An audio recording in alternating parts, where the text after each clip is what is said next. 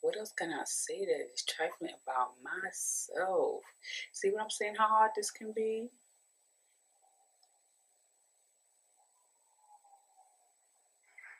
Hey, cute people. As you can see, I'm trying to come up with 10 trifling facts about myself. It's not easy.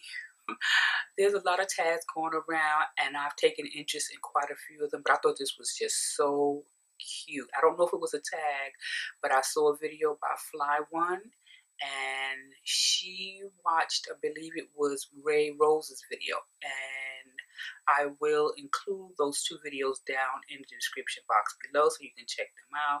But I thought this was just so cute, so of course I wanted to partake in the video making of this video. But 10 trifling facts. Okay, let's see. And before I begin, this is in no particular order. 1, 2. I hope that when you finish watching this video that you will also share something trifling about yourself.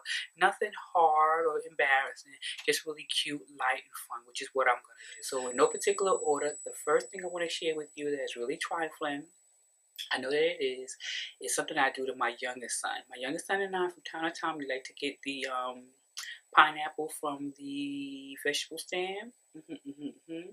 And those usually come in a tub. It's like $2. If you live in New York, you're probably familiar with it because you can find the Mexicans, they sell it on the street too. And they taste delicious, especially when the pineapple is in season, juicy, But now when we get them here at the house, yeah, I'll sneak and eat my son's. I don't think he knows because he doesn't pay attention. What I'll do is, if I want whatever it is that I won't use my fingers and dig into it because that's nasty.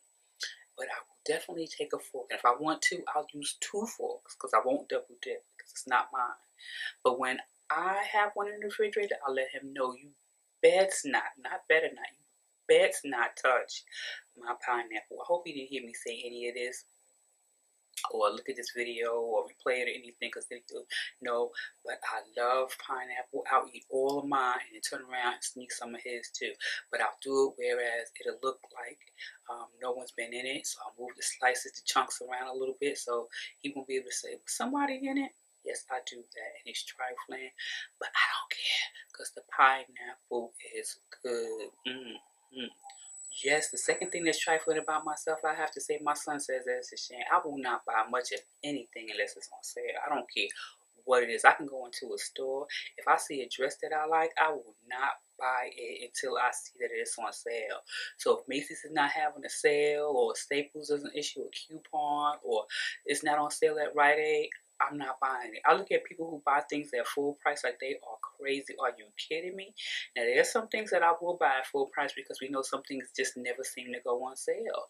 But that's okay. If I want it, then I have to buy it. If I don't want to spend the money for it, then I won't buy it. I do think that's trifling because I miss out on so much. I'm telling you, I will not buy certain things unless it's on sale. Beauty products. Now, certain things I will buy, again, like I said, if I really want it. But other than that, I'm waiting for a sale. I think that is trifling because then you're always waiting for a sale. Buy the full price item sometimes. Most of the times. A lot of the times, no, I don't think so. The third thing that is trifling about me, oh, this is really trifling. Y'all, I think you will agree that depending on the show and what it is, most of the time it's a movie. I will rearrange my schedule so I can watch a movie I want to see on television. I'll do that. Yes, I may DVR it, but if it's a certain type of movie, yeah, I've done that a couple of times. I don't do that all the time, but I think it's trifling because even while I'm doing it, I said to myself, now you know, girl, you need to just keep that appointment, that meeting, get out of here, do whatever. You want to rearrange it to watch a movie. I don't think I'm the only one because there are some things that you are not going to see on TV often. Like if Carmen Jones comes on, and a lot of times it'll come on Sunday. If I have something to do, I don't want to DVR it. I could, and sometimes I may, but every time that movie comes on, and you know it doesn't come on often, I am definitely, you hear me, rearranging my schedule, and that is trifling to live your life by a movie. I have expired food in my cabinet.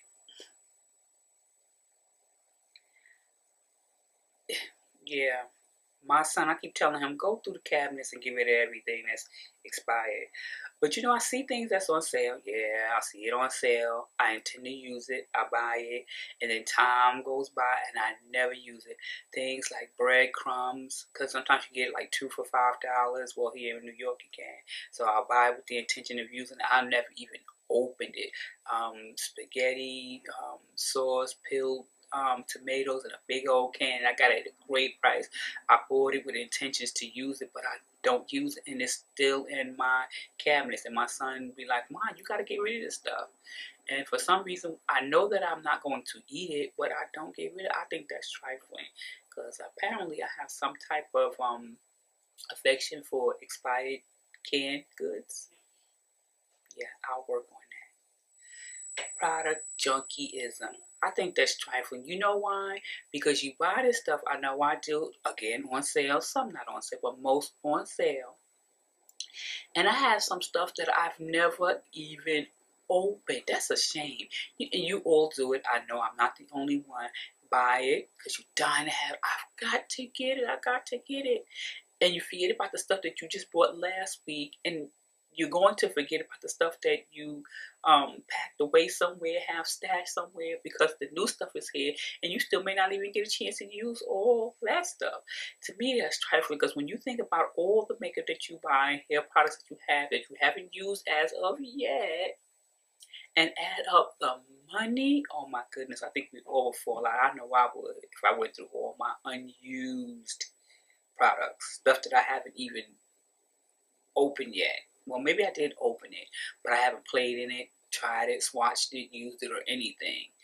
Yeah, I'm telling you, shopping your stash is definitely the way to go. So that's a New Year's resolution for myself this year that I probably won't keep, but I'll do my best.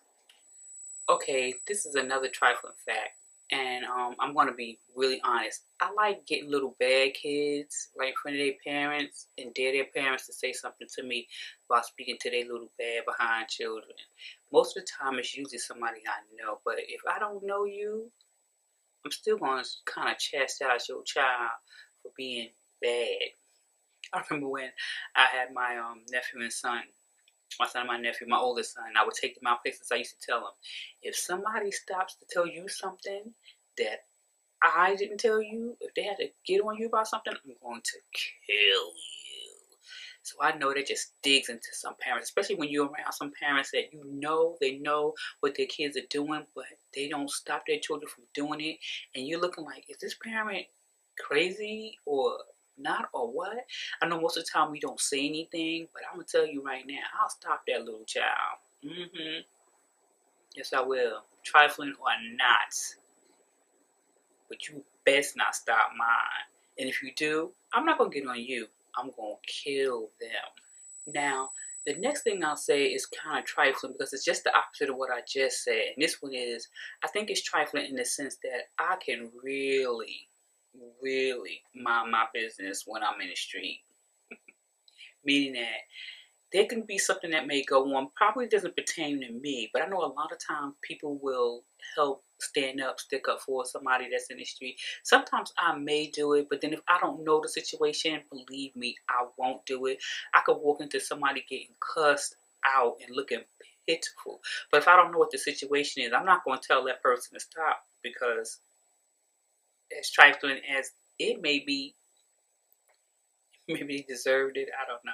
But then later on, I think to myself, wow, I should have said something. I really should have jumped in. I've done that maybe like once or twice. It's not something that happens all the time, because, you know, every time you walk out in the street, you're not always knocked over the head with people who don't know how to act and carry on.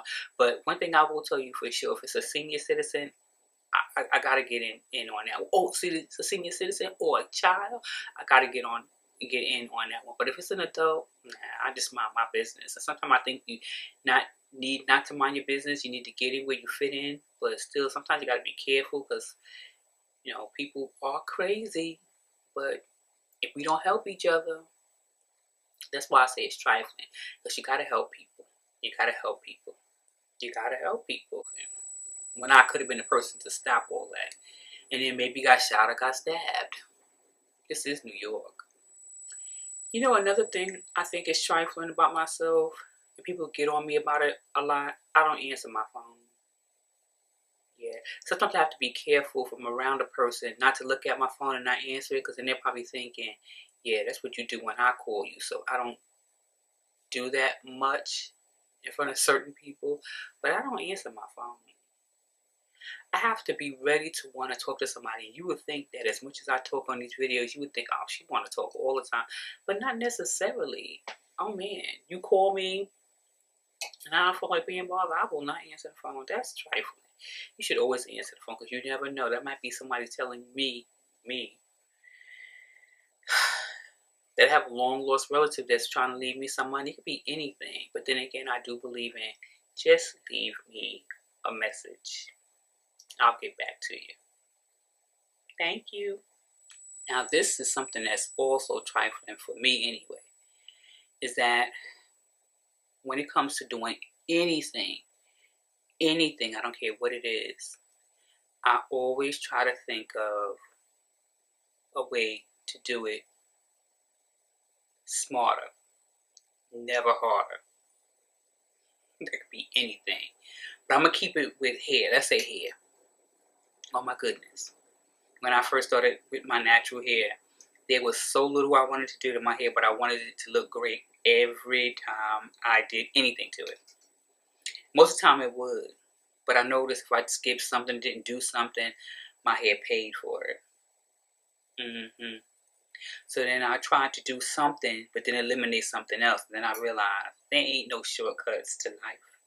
You've got to do the things that you have to do to get where you want to get, or the results that you're looking for, right? So I'm trifling in that way, because if I can do the least to get the most out of whatever it may be, I'm going to do it. But I'm working on it. By the time I'm 55, I'm going to work on that, where it won't be even a part of my life. It'll be just non-existence. You watch.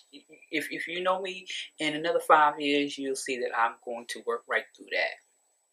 Definitely. Right through it. Now, this is something I know I'm not alone in, and that is procrastination. I think procrastinate, yeah, it's trifling.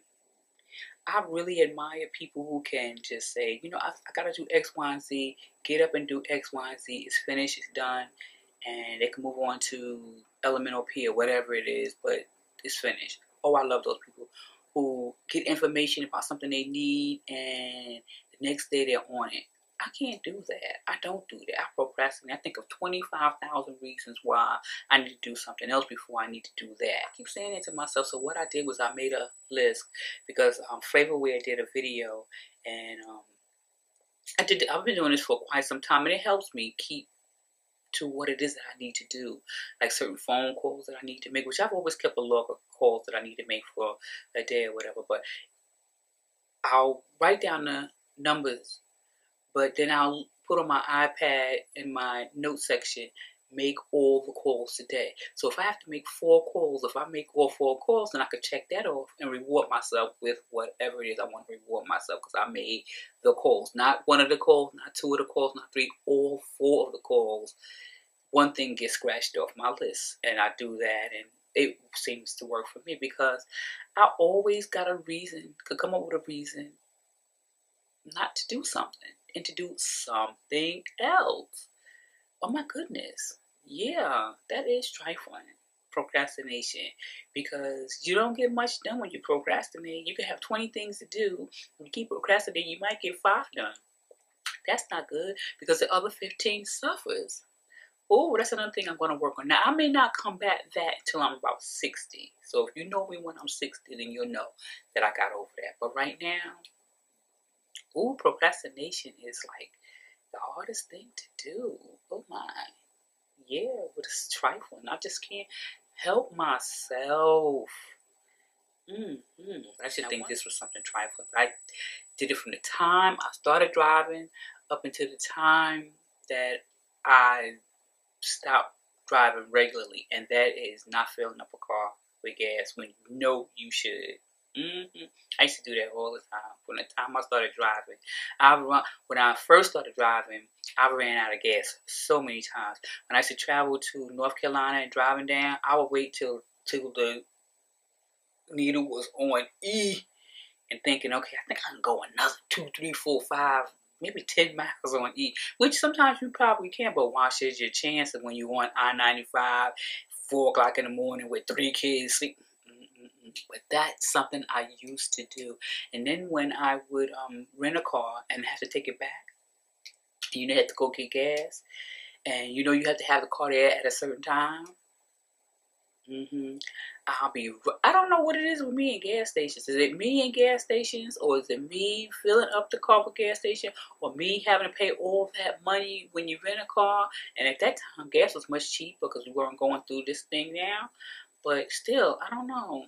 That was a trifling thing. Well, I remember running out of gas so many times. I had to call somebody in my family to come get me. And they're like, you stay out there till I get a chance to come get you. That used to be funny. It's in Lawrence, Queens, yeah.